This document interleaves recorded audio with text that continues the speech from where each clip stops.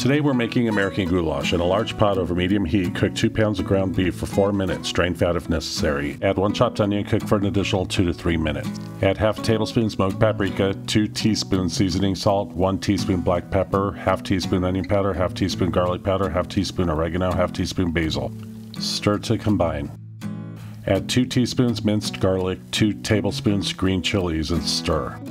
Stir in 2 14.5 cans of diced tomatoes and 1 29-ounce can of tomato sauce. Add 2 cups beef broth and 1/2 tablespoon Worcestershire. Bring to a boil, then mix in 12 ounces frozen corn and 2 cups elbow macaroni. Toss in a bay leaf, bring back to a boil, then reduce heat to low, cover, and simmer for 10 to 15 minutes.